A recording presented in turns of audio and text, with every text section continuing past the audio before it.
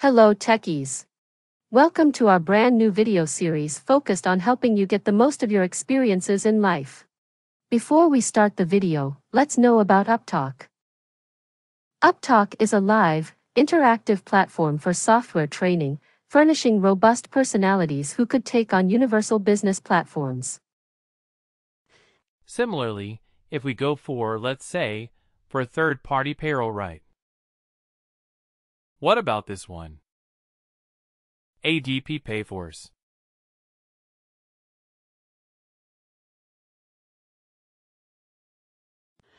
Is it a generic one or a specific instrument, right?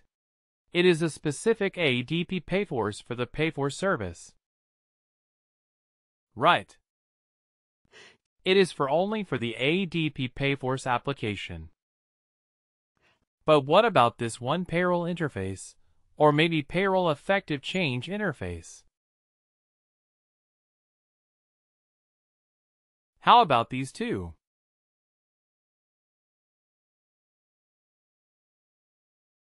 Does it have a name, payroll interface or payroll effective change interface?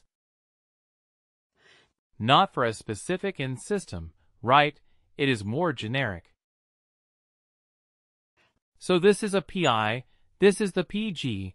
If you may have heard about it, APG or a PI, these are payroll integrations, payroll interfaces. Let me show you a few more.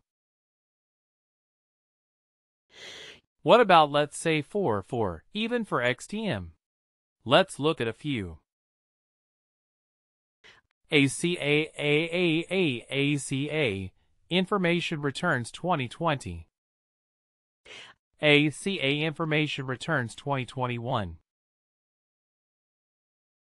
What is the ACA? You will from the US. What is the ACA?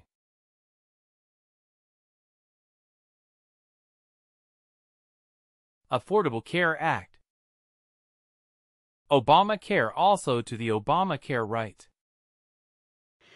So ACA, if you are to file the returns as for the specific requirements for that particular year.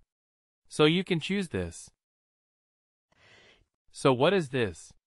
Is this an end-to-end connector, or is it mostly like a generic connector?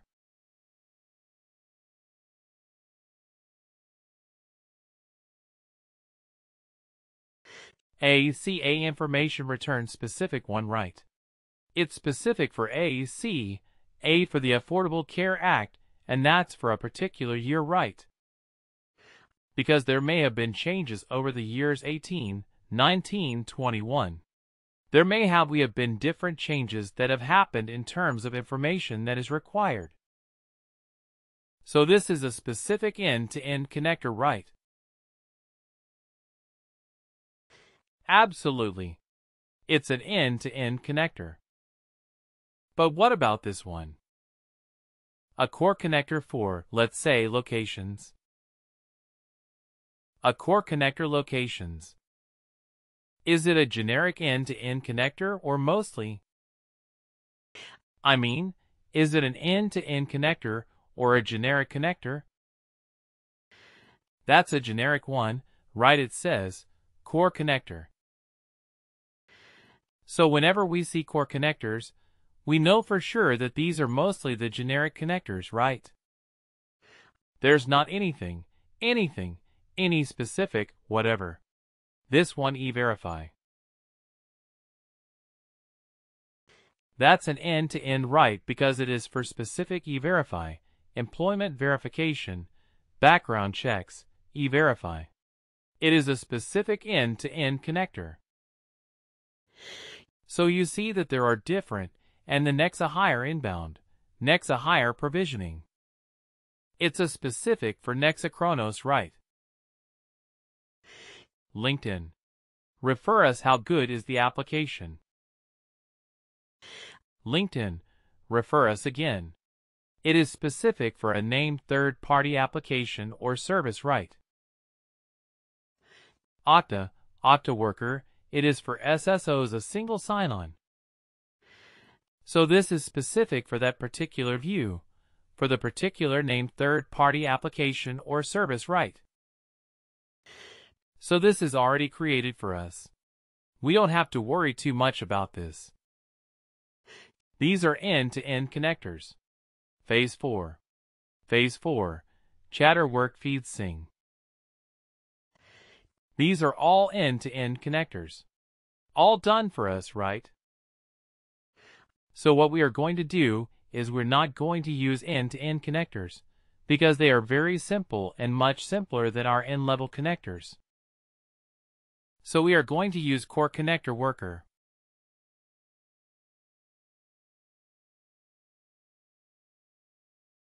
What's really am I writing? So Core Connector Worker, right? I'll search with that. Core Connector Worker is the name of the template.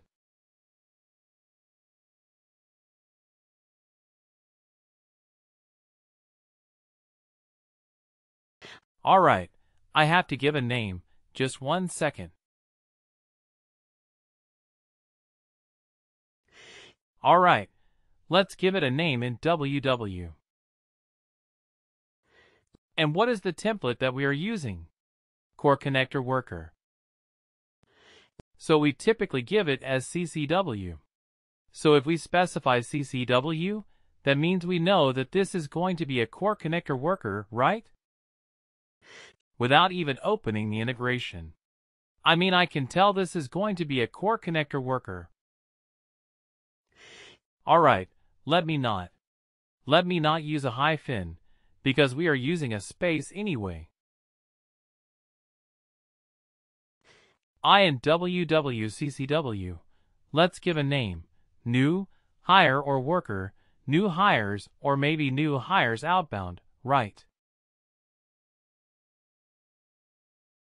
A core connector is outbound integration. It gets the information work from Workday and sends it to an external system. So it's going to be a hire outbound kind of integration. So now let's click on OK. So any integration, any package integration, will show up like this. It will have a lot of integration services that we have to select. You have the option to enable all services, right? But we typically don't do that. Here there is a huge list of services. If you can see, some of these services are marked as optional. Some are already enabled, right? Some are already enabled. So what we can do is if the ones which are already enabled, we don't have any option to disable them because these are required by the connector to work.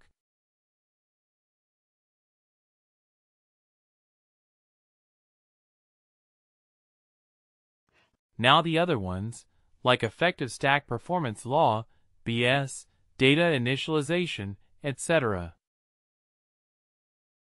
This will be enabled if you enable the Data Initialization service. If you do that and you click on that, then only it will be enabled, but not now. I am not doing the TIS as of now, the Data Initialization service. But now, if you look at the rest of it, there are some sections, some data section, like personal data section fields. Status, data section, worker position, data worker contract, data worker, leave of absence compensation, ID related person. So it is not as simple and straightforward as selecting the fields in your report. These fields are grouped together into what we call as data sections.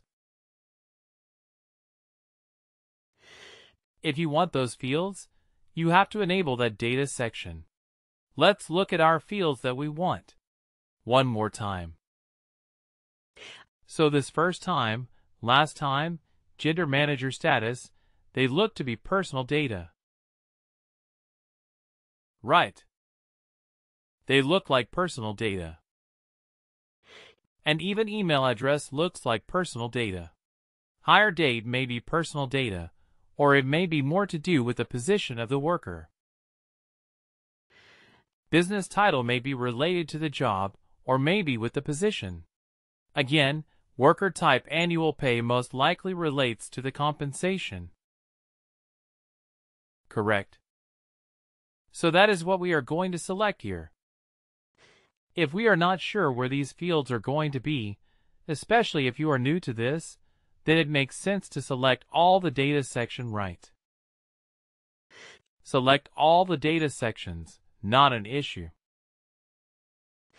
And then fine-tune it depending on where you actually see the information. Right, let me just enable everything. And then what we are going to do is, let me click on OK for the time being. Let me click on OK. So it gives an error. There is an error at the top, while it is trying to save the integration. And what is it? I have not done anything wrong. But let's look at it. It says there are integration attributes enabled for this integration system that are marked as required for launch. Okay. But do not have a value assigned to them. So which one is it? Please use a related menu item, Integration System. Configure integration attributes to complete the configuration. So it means that some configuration is pending. And what configuration is that? Core Connector Worker Integration Configuration, the version. Right. It seems that this is a required field in the integration attributes. Right. In integration attributes, it seems there is a required field. So where is the integration attributes if it's crawled out? You see there is a table. It says, Integration Attributes. Okay. And here is something that is marked as required for launch, but we have not entered any value for that. You see it? Please do like, share and subscribe to our channel. For more information, contact us at sales@upptalk.com.